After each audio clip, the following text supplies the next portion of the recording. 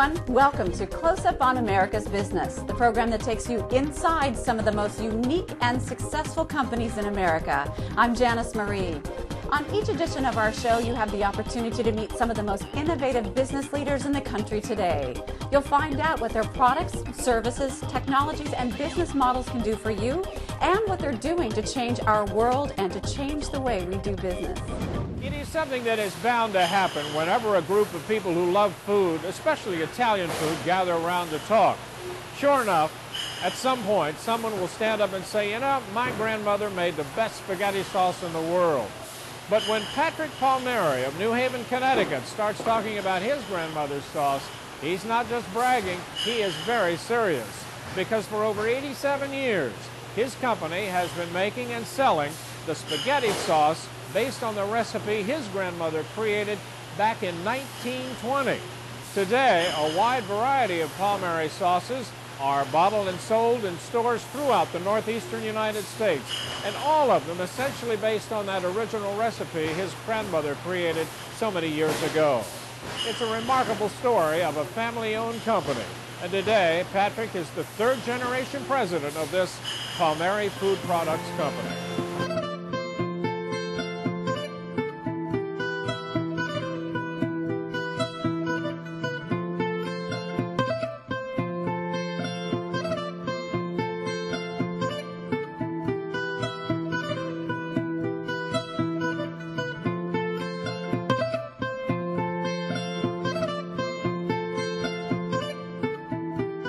It began when my grandmother was cooking for the family in the back of her little grocery store in the 1920s. And they would all come in and they would eat. You know, my grandmother would always have sauce cooking, and people would come into the store, they would smell the sauce cooking. Some people didn't have the time to stew the tomatoes down. So they asked my grandmother, Anna, can I get some sauce? And Anna said, sure. And she started putting it in little bottles for them. And before you know it, the people were dropping the bottle off in the morning, a jelly jar, a peanut butter jar. Anna would fill it up in the course of the day, put it on the shelf. When they came home, walking by the store after work, they would go to the shelf and they would recognize the jar that they gave my grandmother in the morning, and they'd grab it and they'd grab a loaf of bread and some pasta, and they would go home and have dinner, and the sauce was already made. And that was the beginning of the Palmieri sauce. And now, I mean, it's, what, 87 years later, are you still using basically the same recipe, the same ingredients? The same recipe with the spices and the onions and the garlic. We make sure that the tomatoes are picked ripe and they have the grade A color, so the natural sugars are in the tomatoes, and it's not necessary to sweeten up the tomatoes with a sugar or a corn syrup, and all of that is the same. The only thing I've changed was she used to cure suet with the onions and garlic for the fat in the sauce, and I replaced the suet with extra virgin olive oil and canola oil, which are much, much more healthier for you. Tell me a little bit about the various products, because you've got a lot of them, that the company offers now. We have 12 flavors of red sauces. We also do a fabulous salsa, and we do a barbecue sauce. We do a buffalo chicken wing sauce. We do Andrew's horseradish and cocktail sauce. And one of the great customers we have is the Fairway stores in Manhattan.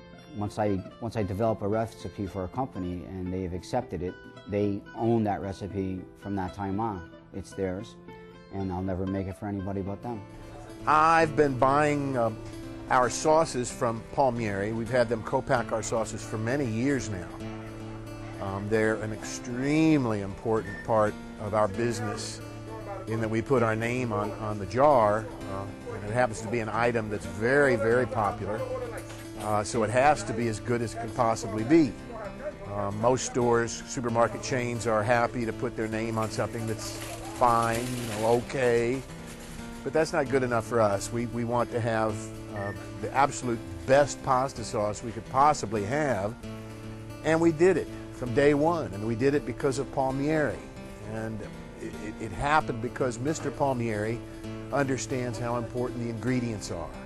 We're sticklers about ingredients. We're specialists as regards ingredients in all forms of food, but most particularly with European style stuff.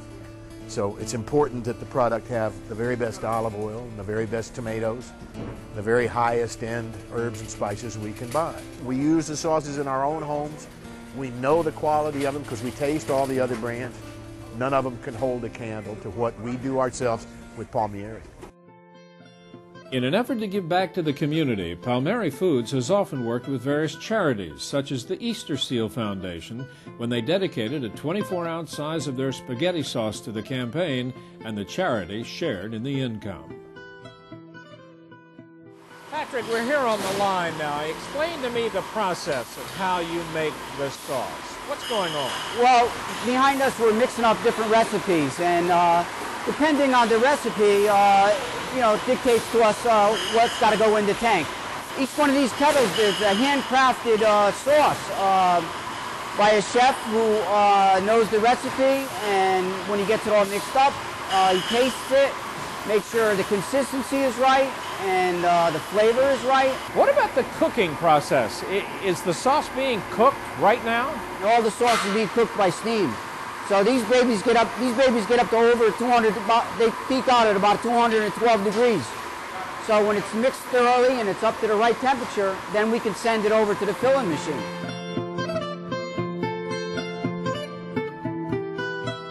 Patrick, explain to me what's happening here at this point. What's going on the line? The sauce in the kettles has been pumped over. It's where it's supposed to be. Temperature, flavor, consistency. This machine puts the proper portions in the bottles, and then moving on down to the next machine.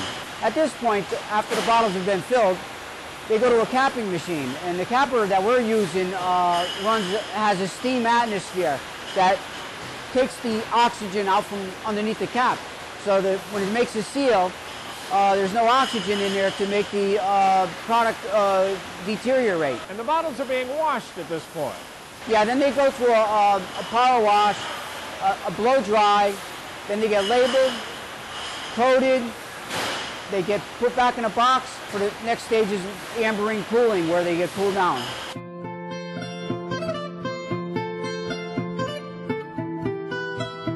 We've now reached a much quieter atmosphere, having left the assembly line process. You call this the cool down room? This is where we cool down. Really, what happens here? We use the ambering cool down, which is just a natural cooling.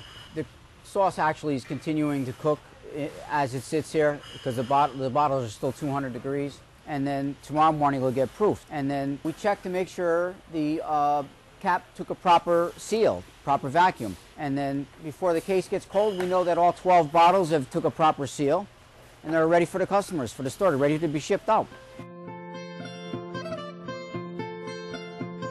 Where can someone who is intrigued by this and wants to buy these sauces, especially here in the New Haven area, where can they buy them? In New Haven, you can get 12 flavors at Romeo and Caesar's on Orange Street, also Orange Market, Stop and Shop, the Bizzuto's IGA stores, ShopRite's and Expect discounts. It's in the BJ's, Costco's, and Sam's Club stores. Also, for people who have moved out of Connecticut or where they used to eat the sauce and they get to their new place where they're living, we ship a lot of sauce out through the internet. We mail it anywhere in the country. We ship it all over the place.